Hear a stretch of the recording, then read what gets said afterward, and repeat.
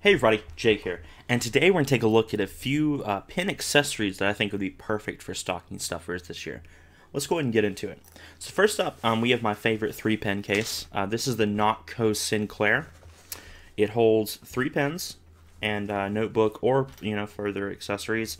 And there's some middle space as well. This is a really good travel pouch, so if you know somebody who travels a lot, uses fountain pens, this is an excellent option. Next up, a couple single pen sleeves. This is one from Popov Leather. If you're looking for something a bit luxurious that looks really nice, these are awesome. They patina really well. You can see this one's taken on a good bit of wear, and they're great. They offer a lot of protection. They're not too bulky, and they're really nice leather. And last one we have here, this is a Rickshaw Bagworks solo pen sleeve, like a almost nylon feeling outside, and then a very plush inside, so it doesn't damage the pen at all. These are available in a ton of different colors, a ton of different designs, just about anything you can think of. You can pick one of these up. It's great to slide down in your pocket. This is probably one of my favorite pen sleeves for just picking up and heading out the door. Next up, you can actually put this in that Notco Sinclair pen case there. This is just a Storage Supply Co. notebook, but any small notebook I think would be great. Anything that's passport size, 3x5 or so. Just something to, toss in a bag and head out the door. This one's dot grid. You can get lined, blank page, whatever that person's into. Small notebooks make a great gift, especially when it's some really good paper. Next up, another traveling accessory. This is the Visconti inkwell. They make a bunch of different inkwells from a bunch of different brands, but this one's the one that I've used, and I really like it. I picked this up from Truffet Ink. They're my local pen store, and they have an online shop as well. You should definitely check them out. They have a really great selection. But this one is, it holds a lot of ink. We've actually used most of it. But it holds a lot of ink. We took this to Europe when we went, and it had enough ink in it for 2 weeks, no problem. You stick your pen down in there, and it kind of suction fits it. Tilt the ink well upside down, and then you draw the ink out. I'll do a full review on this later, but it's great for travel. It's excellent to have with you when you're on the go and you don't want to bring a whole ink bottle. And it works a lot better, in my opinion, for actual filling than, say, a sample vial or something like that. I can usually get most of the ink out of this one. Next up, we have some pen cleaning accessories, I guess. So this is, well, it's like a little, what do you call these? Bulb syringe. These are really great. You're probably wondering why. What it is when you have the section of a pen. Let me actually show you here. When you have the section of a pen and you're trying to clean ink out of that pen, you can take this, and most of the time they slot right in here. And you can fill this up with water, slide it in here, and push through. And it will clean out the pen much quicker than whatever method you're using. I used to just hold it under a sink tap. That took forever. This literally takes 30 seconds.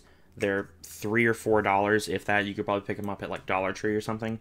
But they're very cheap. They're very good at cleaning your pens, and I can't recommend enough having one of these.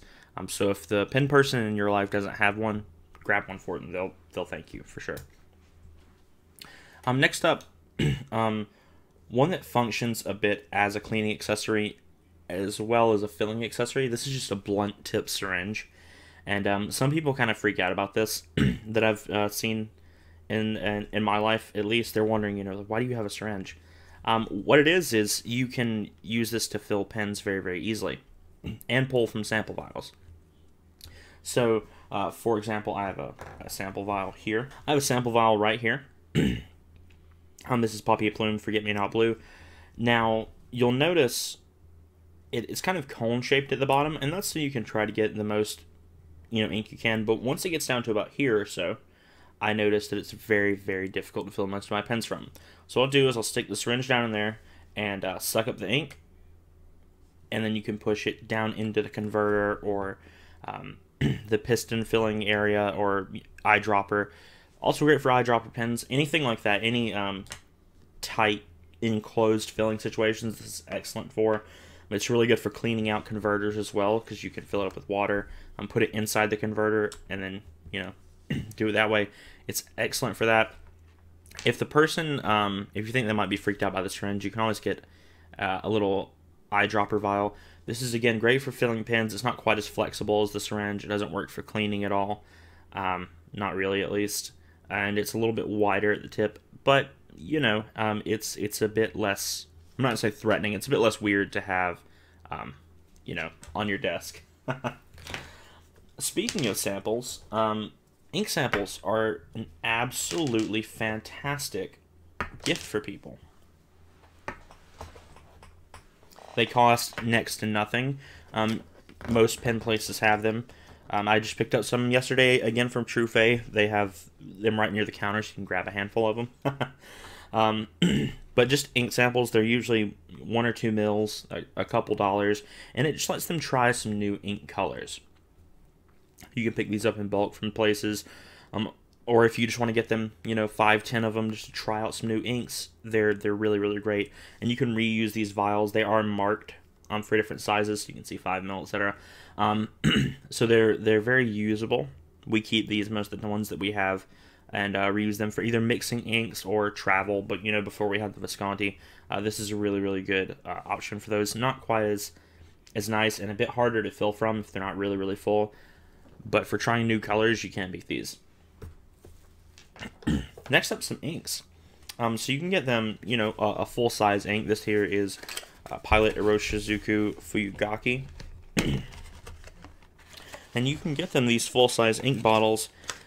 You know, most of these boxes would fit just fine in a stocking. They're going to be a little heavy, though, so keep that in mind. But these inks in particular are really, really nice. Very premium feeling bottles. And you can get, again, a ton of different inks. If that's too large and you're looking for something, you know, a little bit smaller, you can get a 30 mil bottle, which is, that one there is a 50, which is a very common ink bottle size. These here are 30 mil bottles. They do sell these individually. I'm sorry, these are 18 mil. But you can also get a 30 mil bottle. Any smaller ink bottles, I think, would be excellent for a stocking. You can get these exact ones individually. These are just the TWSBI colors. But they're really nice, and they're a little bit more ink than samples. They're a little bit nicer than samples. So, you know, gift-giving wise, they usually have better packaging. And you can get them for, a lot of brands have these really small bottles of ink. So you can get, you know, 3, 4 colors. Iroshizuku sells a set. TWSBI sells a set. You can always take them out of the box, put them in the stocking. That won't be too bad. Alright, last couple things here. We have some nib tuning supplies. If they know what they're doing, these are excellent for smoothing out your nibs or getting them to write, you know, however you want them to. So these are pretty heavily used, but this is micro mesh, which is a kind of a rougher abrasive for your pen tuning, and then you have Mylar paper. This is from Goulet Pens, this set here, and this is excellent for smoothing out my nibs when I get something from, you know, Sailor or something like that, or the nib just has a bit more feedback and I want to smooth it out a tad. These are excellent for that. Just make sure they know what they're doing before they start using these.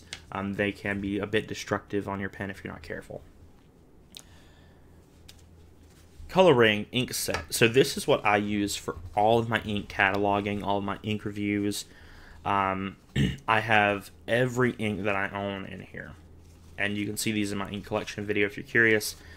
But these are excellent for keeping track of your ink collection. It comes with a bunch of cards. They're pretty inexpensive. I think they're like $10 for coloring. It's very high quality paper. And it's just nice to be able to have all your inks in one place. So when you're looking for a new color, you can kind of pop through and be like, oh yeah, I really want Emerald of Chivor. And last thing here, you can't ever beat a new pen. Probably not something quite this expensive, but, you know, any new fountain pen, I think most people would be really excited to get, even if it's something really cheap from the dollar store, or something a little bit nicer like a Pilot Metropolitan, or you know, a Platinum Preppy, something like that. It's going to be really nice to receive a pen. Any of these accessories would be great, but a pen's always a really, really good way to go as well. And it's always fun to get a new one. Alright, if you guys have any questions about any of these gifts, I'll try to leave links to some of the stuff down in the description. But if you have any questions about any of this stuff, just let me know and I'll be more than happy to help you out. If you have any recommendations for anyone looking for this stuff, leave it down in the comments as well. I don't have everything here for sure, but you can check down there, and there should be a couple more recommendations as well if you're looking for a few more things. Alright, thanks for tuning in, guys. I hope you all have a wonderful day. Bye.